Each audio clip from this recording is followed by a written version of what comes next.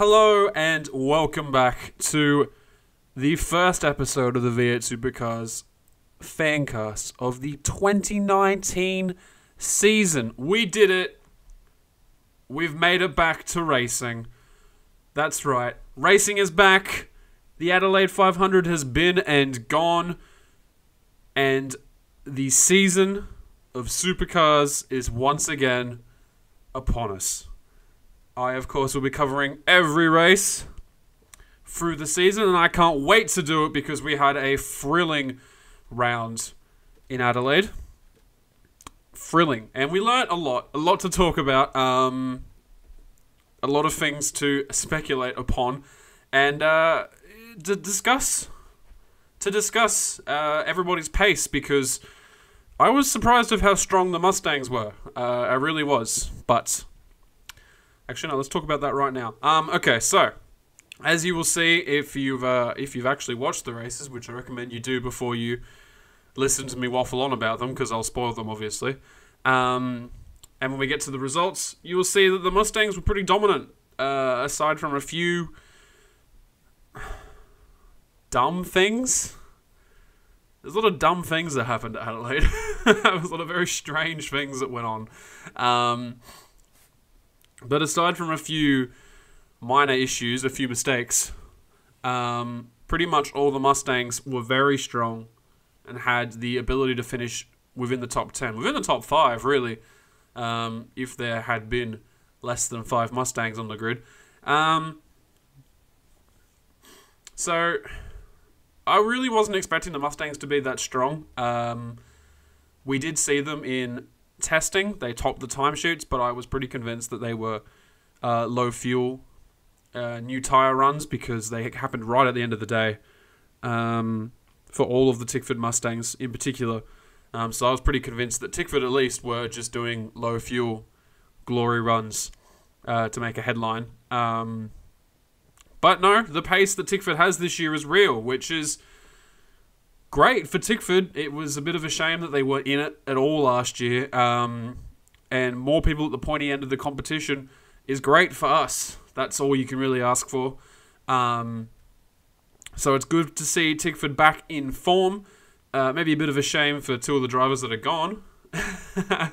Mark Winterbottom and Richie Stanaway, that they're no longer in a team that has made such a successful rebound. But what would Tickford know? Because Mark Winterbottom is 7th in the championship and above most of their drivers. So maybe he made the right choice after all. But Scott McLaughlin, absolutely dominant performance. I think he finished race 1 some ridiculous amount of time ahead, 12 seconds, I think. And half the field, I can't talk, half the field lapped by him. And the only reason it fell from 12 seconds is because you just stopped trying towards the end of the race when you got a margin that big. Yeah, Scotty was absolutely dominant on the weekend. And yeah, the gap was much smaller on race 2. But again, Scotty was just conserving. You can really tell. He wasn't putting his all into it. In the last 20 laps, he was ahead. They didn't want him to pull out too far in case of a safety car. So he just hung out about 4 seconds ahead of Cameron. And that was it. That was all he needed to do. He just rode it home. DJR are definitely going to be difficult to beat this year. But that doesn't mean anything, really. I mean, Shane took out both races in the Adelaide 500 last year, and yeah, it was close last year, but that's what we want. But he didn't win the championship, and it was no means a landslide. After the first 2 rounds last year, I think, DJR was winning every single race with McLaughlin. So, yeah, there's no guarantee at all that Red Bull aren't out of it, of course, or even Reynolds or anyone like that. It would be nice to see someone from DJR who isn't Scott McLaughlin to win a race, but that's up to Fabian Coulthard, isn't it? And speaking of Coulthard, what a torrid weekend for him. God. Qualified first in... I can't believe he did this. I can't believe I'm saying this. But he qualified first in the top 10 shootout. And he jumps the start. He jumps the start in the race. And I've not seen someone do that in a long time. To be fair to him, it looks like he is reacting to Jamie Whincup doing the same thing. He said Jamie catches himself before he goes too far forward. And Fabian didn't. So it was a rather large flinch. And God, it looks awful. It looks awkward on the replays. So yeah, obviously he was deemed for that. And then once he came into the pits, both the DJR cars had this problem actually, but of course it was worse on Fabian's car because he has the lion's share of bad luck on that team. Where it looked like there was a ton of fuel leaking out the back. Not really sure what that one's about. It's a bit strange. When he came in for his second stop, they told him that if it happened again, he'd be getting a penalty. They made sure it didn't happen again. But it did happen to Scott's car afterwards, but only a little bit. So that was weird.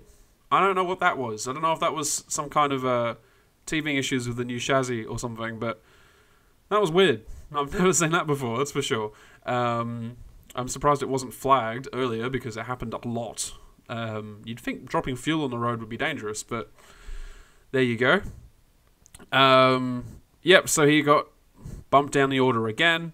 And then on Sunday was even worse for him. It was awful.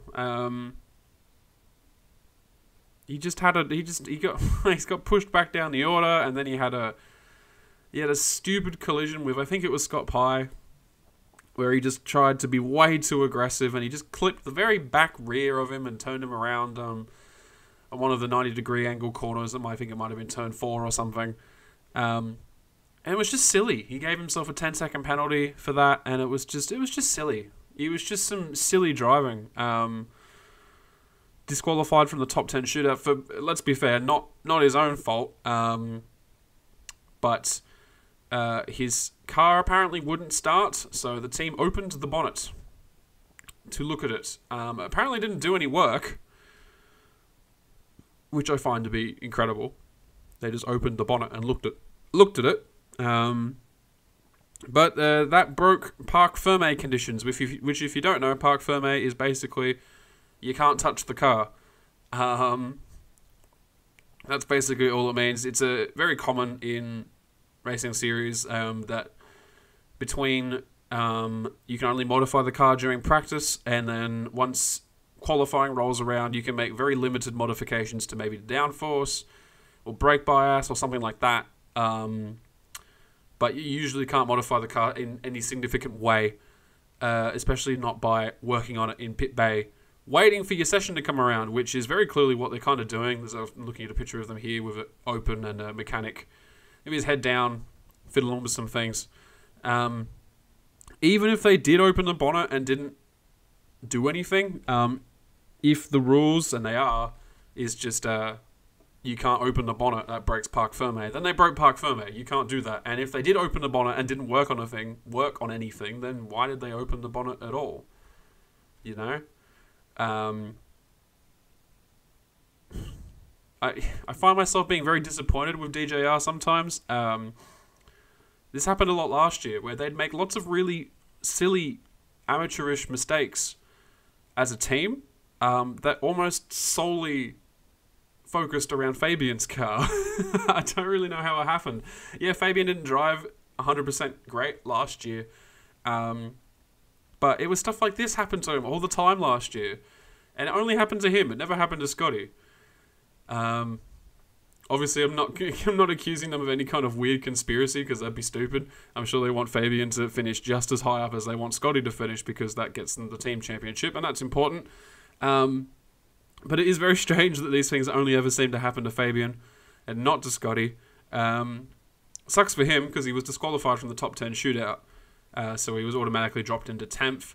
And then he just had a poor race, really.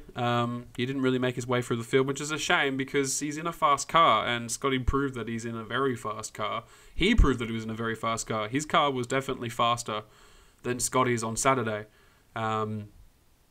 and just silly mistakes from the team and the driver. But anyway, I have a quote here for those of you who might be doubting whether or not that really is a break of Parc Ferme, because it seems kind of, I don't know, inconsequential, just opening the bonnet. But the steward's report reads that the stewards disqualified car number 12, Fabien Coulthard, from the top 10 shootout for race 2 for a breach of rule D6.3.5. The team worked on car number 12 after it was parked in the pit lane and while it was under Parc Ferme conditions, without the permission from the HOM, who I don't know what that stands for. So maybe I should have looked that up before I read it out. But all it means is that if they did have a problem, they needed to get permission to work on it. And yeah, it's in pit lane and it's under Parc Ferme, so that's a double no-no. You just can't do it, really. You just can't do that. And if, like I said, there are a lot of people saying that they didn't actually make any changes, they just opened the bonnet to have a look. But again, if they did just have opened the bonnet to have a look then and not make any changes, then why did they even open the bonnet to begin with? They must have known that they were breaking Parc Ferme. Why take that risk? I think it's very much just they forgot that opening the bonnet itself breaks Parc Ferme. I think that's what they forgot. I think they were like, it's fine if we open the bonnet and don't touch anything. And it wasn't. It wasn't fine if they do that. So, penalty. That's how it works, really. We have a lot of controversies with penalties. I have one that I'm particularly mad about myself, actually. And that I would like to get around to, because I don't think anyone else saw it. I think everyone missed it, really. And I sure haven't seen any news about it since. I've been looking for it. But in race 1, Lee Holdsworth made a very strange crash at turn 7, I believe, where he came around the corner and it looks like he just plants the throttle while he's still at about a 45-degree angle, and he just completely oversteers and spins. I've never really seen anyone do that before. It was very strange. It looks like he just plants the throttle halfway through the corner and decides that he wants to do a spin. It's like when you're playing a video game and you really want to flick the car around. He just does that. I don't really know why. That's what it looks like. I'm sure that's not what he actually did, unless he's just forgot how to drive his car for a second. But it sure looks like he just planted the throttle in the middle of the corner. But anyway, that means he ends up in the tyre barrier, and with his car pointing out onto the racing line. And Scott Pye, not Scott McLaughlin, about 1.5, 2 seconds behind him, comes around the corner and completely unsighted just runs into him. Ruins his race, all that stuff. Ruins both their races, but I think Pye got the worst of it. And then I see that he's under investigation for ignoring yellow flags. Scott Pye is, and I was like, "What?" He would have. Was there even any time for anyone to wave yellow flags before he arrived there? Like, he wasn't very far behind Holdsworth. He didn't run into him on purpose. What? I think they flagged the investigation because he was running at full speed, and that's why he ran into him. But Pye was like 2 seconds behind Holdsworth. Of course he didn't see him. Of course he didn't see any yellow flags. I don't even think the marshals were waving them by then. And if they were, it would have been just before he hit him. So, what was that about? And then I see later on that it's gone to a post-race investigation. I don't know what decision they made, because I've scoured around the internet and I couldn't find any result to that penalty. I don't know why you would. I'm very upset by that, because it was very clear that he didn't have any time to react. He was basically right behind Holdsworth, far enough away that he couldn't see what happened. But it's like 2 seconds, maybe 3 seconds. I'm not sure. Do they really think? How fast do they think they can react to yellow flags, especially coming up to a slow corner? It's probably already slowing down. So yeah, I don't know, man. I don't know. It's the penalties. Sometimes they get me a bit ruffled. They get me a bit ruffled in this series. That's okay, because we've got more to talk about than that, especially Lee Holdsworth. His debut in the Tickford Mustang wasn't impressed. Wasn't impressed at all. I remember saying at the end of last year that I think that Holdsworth just might not be cut out for it, and I really wanted to prove me wrong. I really do, and I was kind of shocked when Tickford picked him up after Winterbottom left, given my misgivings about him, but he's at Tickford now. He's basically given a second lifeline in his career after Michael Caruso has been dropped. Because they were, of course, former teammates. Yeah, I just wasn't impressed with him this weekend at all. He wasn't good in qualifying. He was, I think, the worst Tickford Mustang. It was the worst Mustang in qualifying, I think, in both sessions. He had that silly mistake in race 1. I don't even know what happened then. Like, maybe it wasn't a mistake. Maybe something went wrong. Of course, we heard him on the radio saying that the car just whipped around. But drivers blame the cars for things sometimes. That happens. I'm not saying that he is blaming the car, just, it happens. And then Sunday wasn't any better either. I think he crashed into the tyre barrier on Sunday as well. Yeah, he did. Yeah, he just drove straight into it. He locked the brakes up and went straight into the wall. I'm not impressed with him. I'm really not. I want him to do better, of course. I'd like every driver to be a race winner. That'd be nice, because then we'd have an exciting race every weekend, which would be amazing. But I just, wasn't impressed. Anyway, beyond that, Red Bull. We'll talk about them as well briefly, because they have lost, I think, their competitive edge. And I didn't think it would make much of a difference, but this Supercars banning the complex multi-spring suspension setups from last year, I think has made a huge difference. Because basically Red Bull was the only team that mastered using it properly. And I believe it was a big part of why they were so dominant last year, now, in hindsight, because they're not really anywhere now, are they? They're not really anywhere. And I think all the teams that were using single spring setups before have been able to refine them, and now they're ahead. I believe DJR was using single spring all last year. And now they're ahead because they've been able to refine them, and then they've been banned, and Red Bull's lost their edge because of it. And I didn't think it would make much difference when I heard that they'd been banned. But clearly it has, because Shane finished third both times, but he didn't have anywhere near the pace that Scotty had. Nowhere near the pace. He was completely off compared to Scott. And Jamie Whincup finished second on race 1. But race 2, he finished 7th. He didn't even make the top 10, and Shane barely made the top 10 on Sunday. They barely made it. And Shane made it right on the death. Literally the time he hit 0, and he went through and made it into 10th spot. And then Whincup finished 12th in qualifying. And it's been a long time since I've seen something like that happen. We nearly had both Red Bull cars not in the top 10 shootout, which was, I don't know how long it's been since I haven't seen Red Bull or Triple Eight, essentially, not in the top 10 of any given qualifying session, let alone one with a top 10 shootout in it. So that was pretty crazy. I think that both drivers are out driving that car right now. I think that Red Bull is worse than it seems, and I think that Shane and Jamie are out driving the car at the moment. And I think it also speaks to I think maybe just Jamie's might be getting on a bit.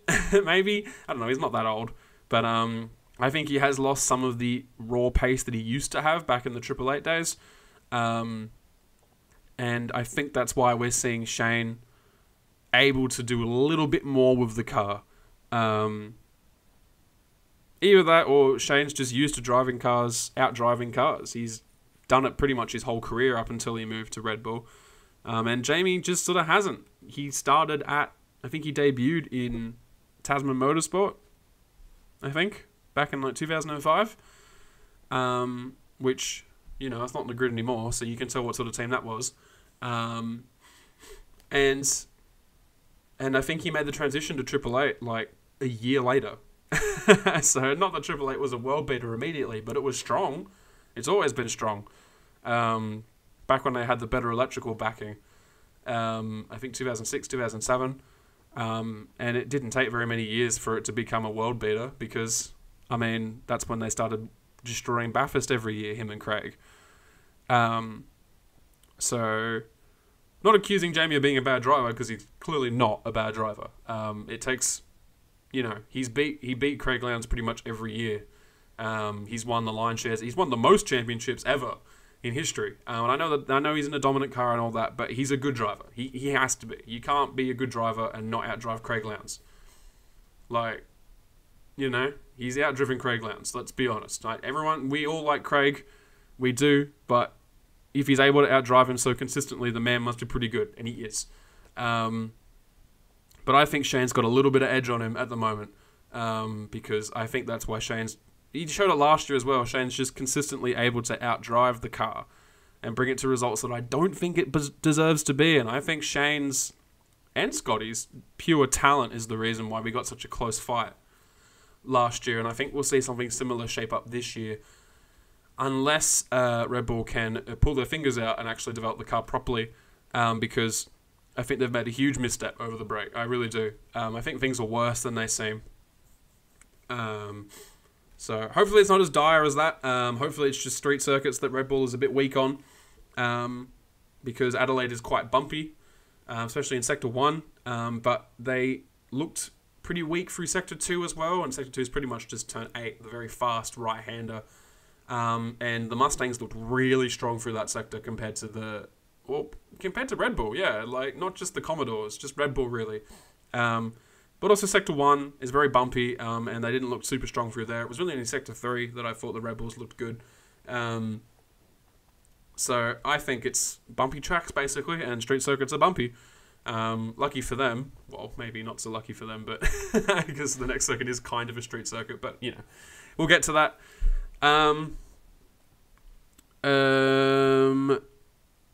Gosh, who else finished where? BJR's looking pretty good too, except for Macaulay Jones.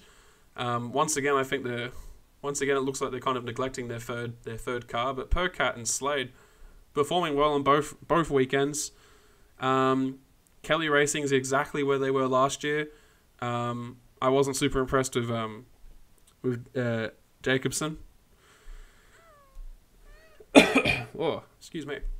Wasn't super impressed with Jacobson in his debut.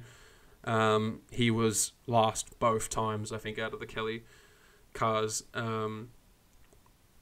Heimgartner did great, though. I think Heimgartner did really well. I'm sort of impressed with him, and I think given the proper tools, I think Heimgartner can be a real serious talent. I think he's got some stuff behind him. I really do. God. Gary Rogers are in the same spot. Nothing to talk about there, really. Not sure what else they would expect given the relative inexperience of both the drivers on board. And now we don't really have a measuring stick for either of them, because last year Stanaway was at Tickford and he's compared to a bunch of really experienced drivers like Mostert and Waters and Winterbottom. And Golding was with Tander, who again is a really experienced driver, and occasionally Golding would actually outdrive Tander, and that was like, wow, that's impressive, you know? But now they're compared to each other, and like now we don't really have a good yardstick to measure them by, other than whether or not they outdrive each other, whether or not they're better than each other, which doesn't really indicate much about their overall quality, just whether or not they're better than one another. But they were quite even on the weekend, which is good.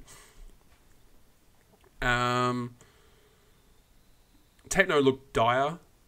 They really did. They had a lot of problems. And but Madstone Racing, given the, I mean, I guess it shouldn't be too much of a shock. They're using the 2018 Jamie Whincup Ford Holden Commodore chassis as their basis for this year's car. And Todd Hazelwood, his best career start of 7th on race 2, good on him, and he drove a good race. He finished in the top 10. I think his 2 best results in a row. And it really goes to show that this year the cars are so close together. They are so close together. Looking at the qualifying timings, I think there's 1.5 seconds between first to last.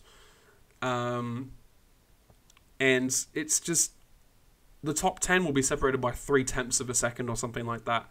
And it really goes to show that if you're able to get yourself into a good qualifying position, it really does sort you out for the rest of the race. The people who qualify in the teens generally stayed there, and the people who qualified in the top 10 generally stayed there, and unless they made some kind of mistake. And I think all it takes is one person to have a good qualifying result, like Hazelwood having a good top 10 qualifying result, and then he finished in the top 10.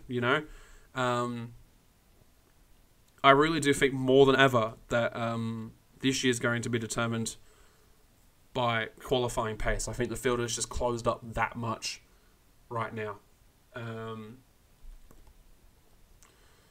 Because, I think this is going to be a season to watch. I think we're going to see I think if we're going to see any surprise results, like people who aren't DJR or Red Bull winning races, it's going to be this year.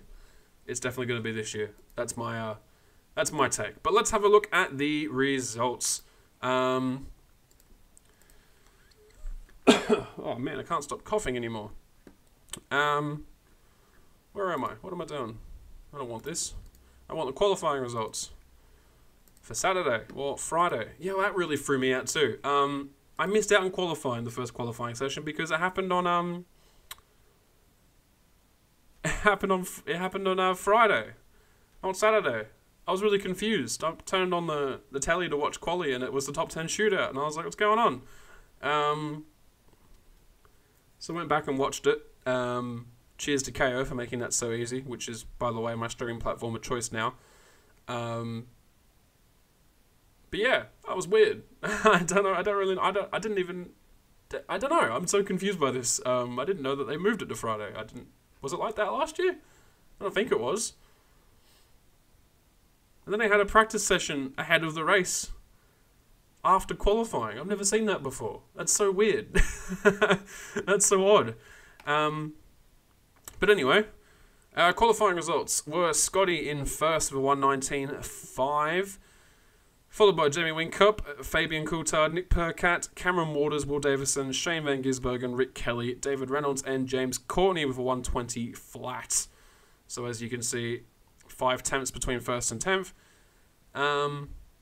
Tim Slade in 11th, Chaz Mostert, Andre Heimgartner, Lee Holdsworth, Scott Pye, Mark Winterbottom with his debut for Team 18, which I thought went pretty well. He definitely did better than Lee Holdsworth did in that car. Can't really tell if if the team has made improvements or if it's the driver or both. But he did better than Holdsworth would have. Let's put it that way. Or that Holdsworth did this time last year. So let's just say that. Macaulay Jones in 17th on his debut qualifying session. Richie Stanaway in 18th, James Golding in 19th, like I said, pretty much neck and neck. A 1:20.40 and a 1:20.46 for them, so almost no difference. Gary Jacobson in 20th, Todd Hazelwood in 21st, Simona Di Silvestro, Jack LeBrock, and Anton Di Pasquale crashed in qualifying at turn 8, which he made a sort of mistake that I would make in playing a racing game where you're trying to go really fast with the corner and you turn in too early, so you hit the inside wall or something like that. He basically just turned in too soon on turn 8, the fast right-hander. Clipped the curb at a wrong angle, which pushed him out wide, and then he ran into the wall on exit. Pretty simple mistake.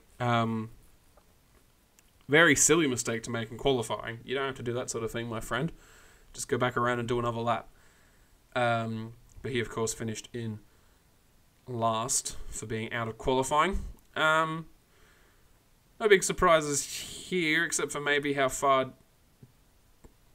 Actually, no, there's no real surprises here. I'm surprised that the Walkinshaw Andretti United car, which is still a mouthful to say, I'm surprised that neither of them... They seem to have less pace than last year. which I'm surprised about. I thought they'd make gains this year, to be honest. Not a huge amount, but I thought they'd make more consistent top 10 appearances at least. And I'm also surprised that Erebus weren't as up there as I thought they'd be. Reynolds complained a lot about understeer. It's possible that they're just not suited to street circuits. I think I recall last year that they weren't super great at street circuits either. So we'll see. But otherwise, very much Tickford up there, along with 23 Red, who have sort of been absorbed into Tickford, kind of. They're sort of their own thing still, but also they're a part of Tickford, I guess. I don't really know how that relationship's working out. But 23 Red is definitely a separate team. Or at least it has the branding on the car still. So I don't really know what's going on there. But Will Davison was very impressive. I was very impressed with him. And I still think it's a shame that FBR at the time dropped him. Because, you know, he was good. He was good, you know. But anyway, then there was practice 4, and that's when Macaulay Jones had a huge accident. Enormous. So, couldn't find a huge amount of information on what exactly happened, but apparently it was a front brake failure, I think. You can watch replays of it, and it's either the front or the rear wheels that, one of them, the front wheels are either the front or the rear, just replace either or either, depending on which one I'm wrong about. The front wheels are locked up completely, and the rear wheels are just spinning, like nothing's going on. It's one of the tight 90-degree corners, and he just comes in a million miles an hour, and completely shatters the back of the car on practice, and missed the start of missed the race because practice was on the same day as the race. Pretty spectacular accident. Would have been a bit scary for him since it was his first weekend really. So hopefully now he's got the spectacular crash jitters out of the way, the Todd Hazelwood effect, and he can get on with things. But he's okay. Macaulay Jones, he was a bit shaken, I think, but otherwise unhurt. I really do hope that I do hope that he does well this year. I'm worried for him, in the same way that I was worried about Tim Blanchard. Just ignore my phone talking to me. I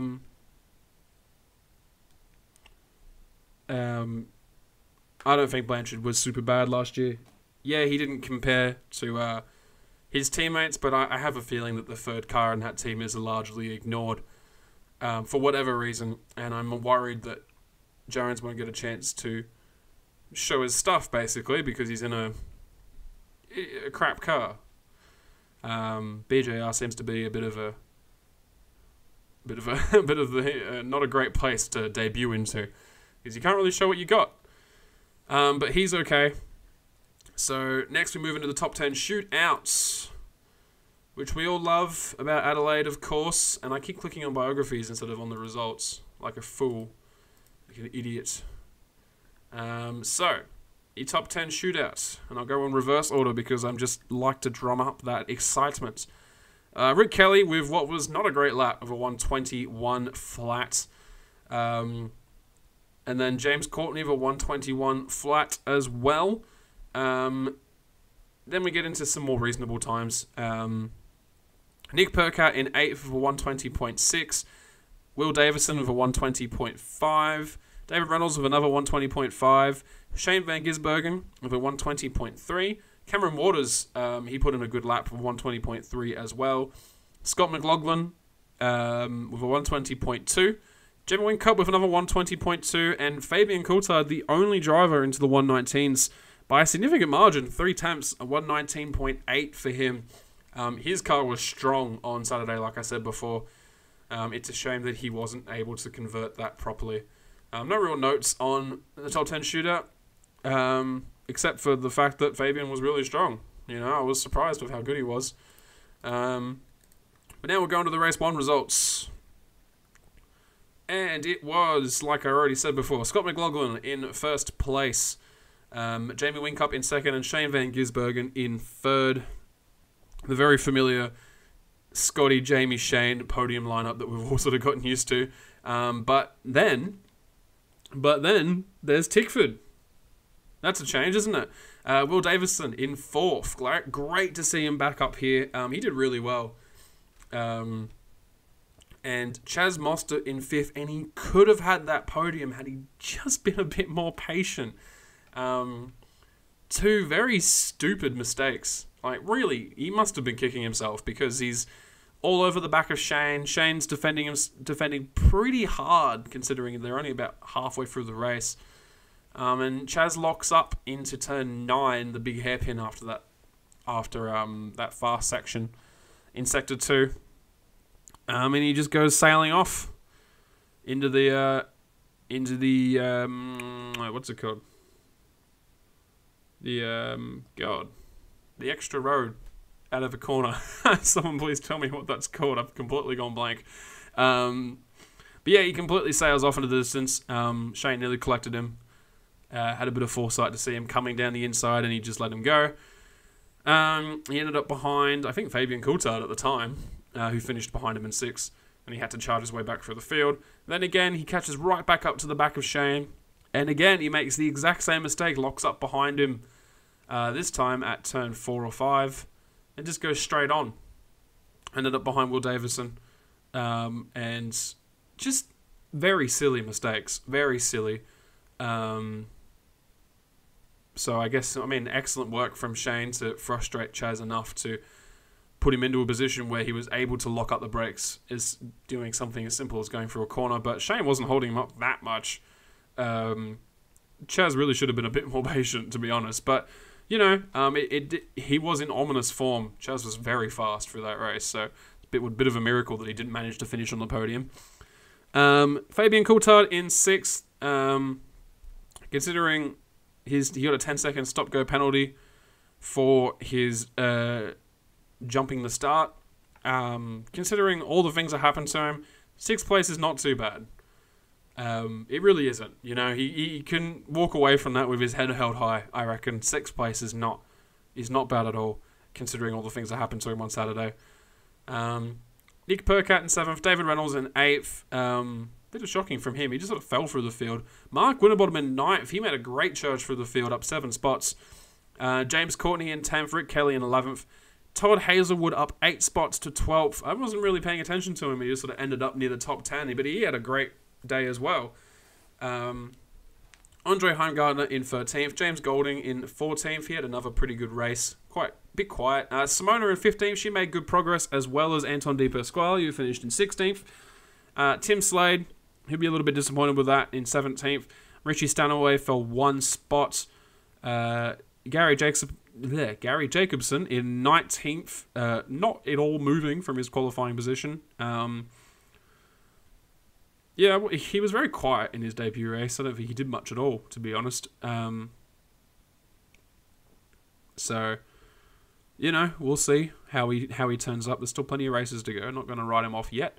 Jack LeBrock in 20th. He had a really quiet race. Techno doesn't look great this year, to be honest. Which is sad because I like LeBrock and I think he's got good talent behind him, but I think that Techno car is a bit out of things this year. Which is weird considering they've got major backing now, but hey. Lee Holdsworth in 21st after he crashed. And he had to have repair done. And Cameron Waters in 22nd, taken out after a cool suit failure. So his the dry ice that they put in the cool box, that cools down the cool suit, and then they put it in at the start of the race, just before they go lights out. And unfortunately, apparently, there is a risk that if they put it in too early, the dry ice can get too cold and it can freeze the coolant in the cool suit, which prevents it from working. So, he apparently felt fine, according to him, and he was a bit upset that he was pulled out, but it's the rules. The rules are there for a reason. It's to stop people from dying of heat stroke. So he was forced to be pulled out by basically Supercars, which I think was the right call, considering some of the flack that got dished out at Erebus for not changing out David Reynolds last year at Bathurst, when he had a very similar issue, except it was about being tired rather than hot, but they caused the same problems. And I think, I think it's definitely best to enforce these things, even if the drivers feel they can do it, because it was over 50 degrees in the cabin, and if he's wearing all that fireproof clothing, he's wearing a helmet, all that stuff on, there's no way he isn't overheating. You know, I don't care how he says he feels. There's no way you're going to the end of the race in 50-degree ambient temperature wearing a bunch of clothing. You know, I can't even make it anywhere in 50-degree weather without any clothes on. Let alone wearing a bunch of fireproof gloves and a helmet and all this stuff. So yeah, I think it was the right move to pull him out. And a lot of drivers had problems with the footwell getting really hot. Shane's boot was melting, I think. And apparently this is because the exhaust system runs right by the footwell. Why? Why does it run by the footwell? We live in a country where being cool, being cold, being at a good temperature is so important. It can be dangerous to be out in the heat, you know? And they're racing in cars that reach ambient temperatures in the cabin of over 50 degrees pretty easily if it's a hot day. And then they've also got a footwell that's got an exhaust pipe running next to it, which makes it... I don't know how hot it is. No one actually gave any actual temperatures, but if it's hot enough to melt a racing boot, like... And there was many drivers that took they were using the accelerator of their left foot so they could put their right foot out to cool it down. If Supercars wants to move to a summer-based calendar, like they've said they want to do for next year, if they want to put the majority of their races in summer, they're going to have to change this. Because, guess what? Most of Australia hits 40-degree days in summer. You know? Not at the same time, but the likelihood of another 40-degree event happening, like the one we had at Adelaide just gone, is going to go up exponentially, especially at Adelaide. You know, we can't go to Adelaide in the middle of summer. It's already bad enough. Like, it should be a winter event. It really should, with how hot Adelaide gets in summer. But we don't have enough... There's not enough places in Australia that are reliably cool to have this many summer events without making them all night events. Like, we could go to... In the height of summer, we could go to maybe Tasmania, New Zealand, maybe Phillip Island, maybe some other coastal places like Newcastle... But that's kind of it. Everything else is super hot in summer. And if they're going to have problems like this in March in Adelaide, like, I don't see how we're even going to be able to run at Adelaide at all with a summer-focused calendar. It's just going to be unsafe for the drivers. It really would be. Like, if it's that hot that the drivers are struggling to put their foot in the footwell, like... And yeah, they could just change it. Like, the cool suit system is great. It's a great system and it keeps the drivers going. But they need to change the way this exhaust system works if they're going to be racing in summer, because I can't imagine what's going to happen. And I didn't even finish going through the race results. Scott Pye not classified because he DNF'd after running into Lee Holdsworth, as I mentioned before, and also almost being given a penalty to boot. So there you go.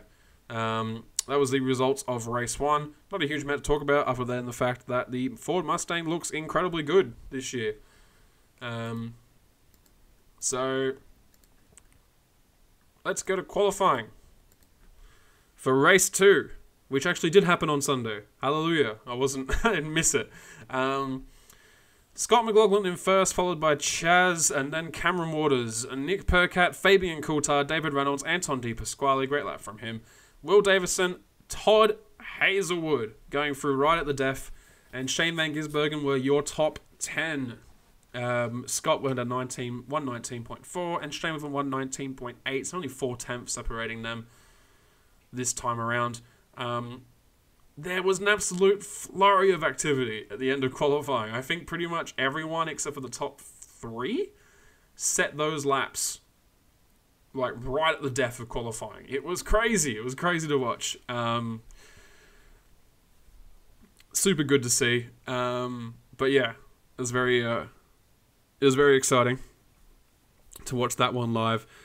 Tim Slade missing out by only 100th of a second, really. But good lap from him.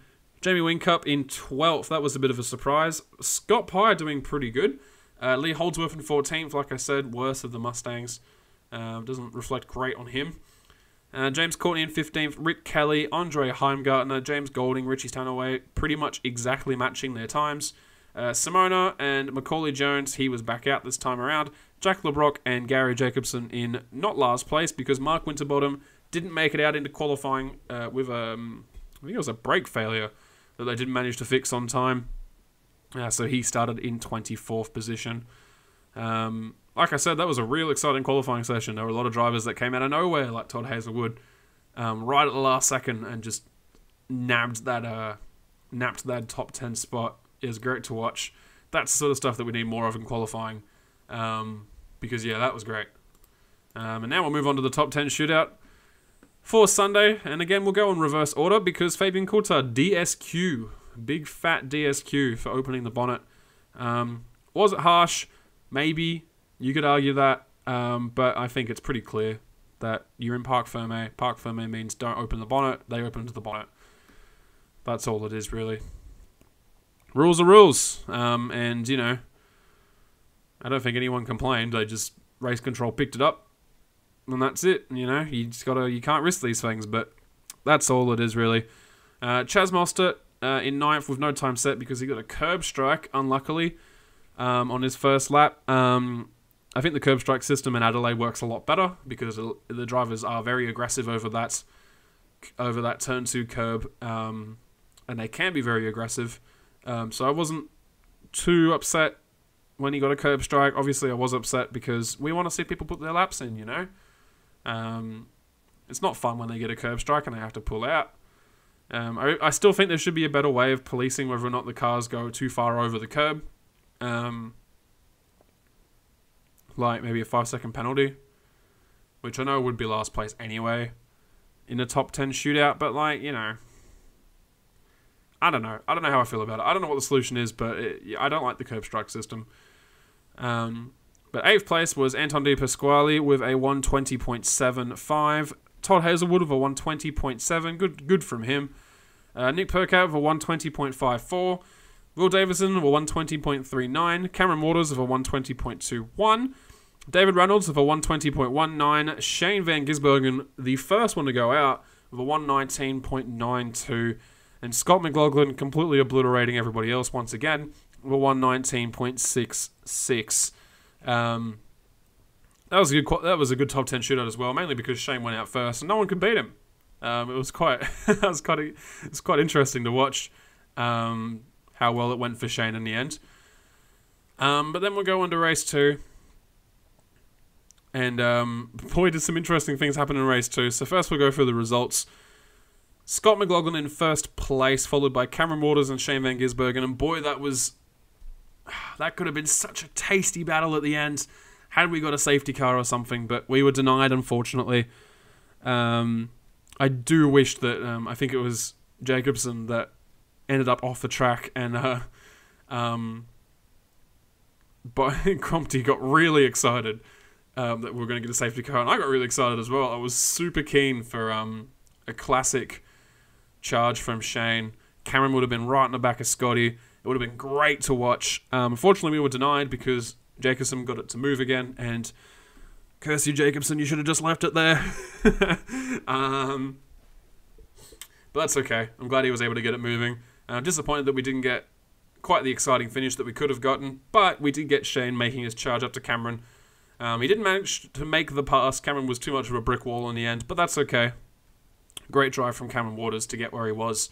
And a good strategy call from Tickford. They pitted him early, and it worked out for them.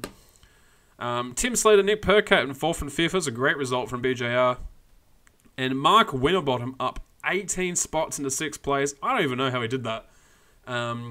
It's not the first time, though. It happens a lot in Supercars where the car that starts out of position in last is just able to make some kind of wild charge up through the field with some risky strategies that you can't normally make when you're midway through the field, like pitting really early and excuse me, and that sort of thing. I think Winterbottom's one to watch this year. I think it'll be interesting to see what kind of pace that car ends up having, because two very consistent results across both races. Bit of a dark horse, maybe. He was able to fend off Jamie Whincup through most of this race. So that should show you what kind of pace this car has. It means it's at least a podium sitter on a good day, you know? So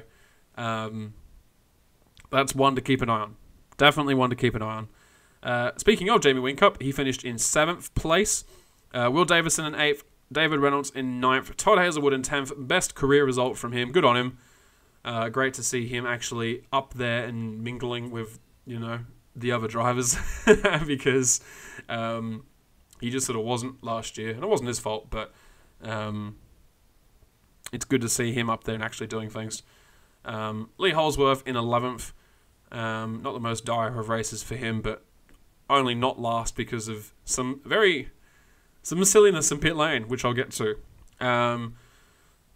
James Courtney in 12th, Andre Heimgartner in 13th, Anton De Pasquale in 14th, Chaz Mostert in 15th, and he should consider himself lucky that he even finished that high up, which again I'll get to. Simona Di Silvestro in 16th, Scott Pye in 17th, not a great result from him. Richie Stanaway and James Golding right next to each other in 18th and 19th. Fabian Coulthard in 20th position because of a late penalty for spinning, I believe, Scott Pye. Although I don't quite remember. Maybe it was Jack LeBrock. I don't know. Jack LeBrock in 21st. Gary Jacobson in 22nd. Macaulay Jones in 23rd after I think it was a retirement. Yeah, he only completed 57 laps, so I believe he had a mechanical problem with his car, unfortunately for him. Bit of a shame in his debut weekend, but that's the way things go. And Rick Kelly in 24th position, only completing 55 laps. Why was he in 24th position after only completing 55 laps? Did something happen to him? Well, if I've done my job right, well, it was in the thumbnail. Probably the strangest incident I've ever seen in Supercars, or really any motorsport. Chaz Mostert got basically pit maneuvered in pit lane by Rick Kelly. So what happened is a safety car came out. Jack LeBrock stopped on the side of the road with some kind of issue. Safety car came out and pretty much everyone jumped into the pits to take an extra pit stop, put on more fuel, change some tyres maybe. And as often happens when safety cars come out in Supercars, there was a bit of drama. So last year, Craig Lowndes ran into the back of Garth Tander and bent his steering at Newcastle. I'm pretty sure that was the last safety car related pit stop accident we had. And this year, an unsighted Rick Kelly, unsighted Rick Kelly, suddenly found Chaz Mostert being released into the fast lane that he was already on. And Rick Kelly was well alongside him. He must have had almost more than half the car was alongside Chaz by the time Chaz actually got into the fast lane. I'll have a look at. I've got a lot of quotes here from this because it was a real strange one, but I'll finish describing it. So Chaz, I suppose the spotter from Tickford really needs to be kicked because it was ridiculously bad. A ridiculously unsafe release was released pretty much alongside Rick Kelly. And basically all that happened is that Rick ran into him once. You can see him dab the brakes. And I guess Kelly's thought process is that, he's ran into me and he's in the wrong. He'll stop. He didn't stop. So they just sort of kept running into each other until Chaz got spun around, and then he was at a complete 90-degree angle, perpendicular to pit lane, and just blocked it. Amazingly just blocked it, which I think was a bit of a lifesaver for Whincup because he managed to take his pit stop and just sort of get out because it happened right at the end of pit lane, right alongside the Red Bull garage. So with Jamie Whincup still in the garage, so he'd been double stacked behind Shane And, yeah, he'd been double stacked behind Shane, and he basically had free reign to get out. There's a few cars that managed to squeeze their way by, but once Jamie left, Fabian was able to leave, and then pretty much everybody else went around underneath. Chaz pulled reverse, get out of the way. Both cars had major damage. Chaz was given a pit lane drive-through penalty for an unsafe release, which I don't think is good enough, to be honest, because that was shocking.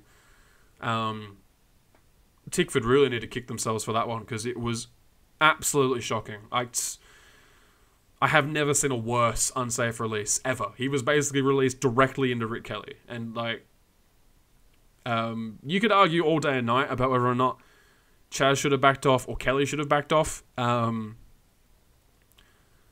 Personally, in my opinion, Kelly had the right to be there and Chaz should have backed off. But Kelly didn't do himself any favours by not backing off, did he? Because he was the one that ended up in last place and Chaz ended up in 15th. So, in a perfect world, Rick would have backed off, Chaz would have gotten a pit lane penalty, and Rick Kelly would have been laughing. But instead, we got some weird gamesmanship with them both coming into the pits, Rick Kelly going real slow through pit lane, as Rick Kelly went into the garage. But really, it's 100% Tickford's fault. And I'll just go into this one here, where Mostert did apologise to Rick Kelly afterwards. And Mostert said, it was just a lack of communication at the end of the day. Definitely our fault. So nice to see him taking a little bit of responsibility for it, because he was definitely very mad, and you can't blame him for being mad at the time. You can't blend into the fast lane when there's another car there. It was really a tight pit for me. I tried to get into the box at the best angle I could. I had to get pushed back, and it was just a lack of communication on our part. I thought I was good to go, but I couldn't see much either. At the end of the day, I ruined Rick's race. I'm really apologetic for that. I never want to do that. It's the first time I've had a spin in pit lane, so I'll put that on the credentials. Let's take away a positive from it. Although appreciative of the apology, Kelly laid the blame on Mustang's car controller and not Mostert himself, which I believe is correct. He's come down and apologised, which is really good. It's pretty rare these days, but it's really not for him to apologise, said Rick Kelly. It's one of those things that I believe at that point should still be in the control of his car controller, who obviously didn't alert him to the fact I was next to him. There's not much he could have done in that situation. But Kelly also denied that he couldn't have done anything to avoid the spinning of Mostert, which isn't really true. But he does explain it in his own words, which I think shed a little bit of light on it. It was an awkward hit. For the first impact, no, because I was that far up, which is true. Normally, it's a close call, but this one wasn't. I was right up alongside him when we hit. Once we hit, I thought, he knows I'm there now. He'll straighten back up. But he didn't. He belted back into me a second time. I thought, he knows now, and then a third time, which spun him around in front of me. It was awkward for both of us. It's unfortunate because with the pace we had and the strategy, we were in a good position today. And then Mostert didn't really put any blame on Rick Kelly. He just said it was a better question for him. And at the end of the day, it was super tight. And, he spun me into the fence. That's basically all he said. I got to agree with this one from the driver's point of views. I do think Kelly could have done more than he did. I think he could have helped himself out a little bit, because really, it was his own race that he ruined in the end by not doing anything. Does he have the right to be there? Yes. But, you've also got to protect your own race. When someone else does something stupid on the road, just because you've got the right of way, doesn't mean you want to have an accident. Same thing applies in racing. If you don't want to have an accident, you got to avoid it. Let the stewards decide whether or not Mostert was in the wrong, which he was, and he was given a penalty anyway. But a very, very strange situation. But the thing that gets me is that Tim Edwards, Tickford boss, is laying the blame entirely on Rick Kelly, which I'm not a fan of. I'm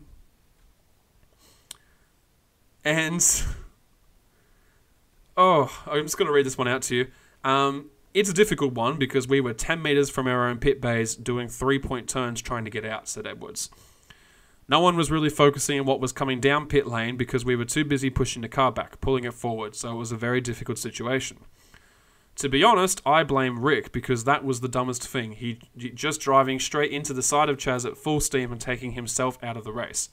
There's a middle pedal in the car, and he didn't touch it.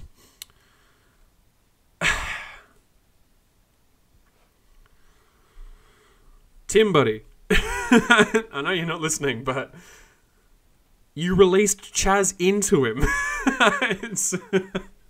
It doesn't come down to anything else than that. And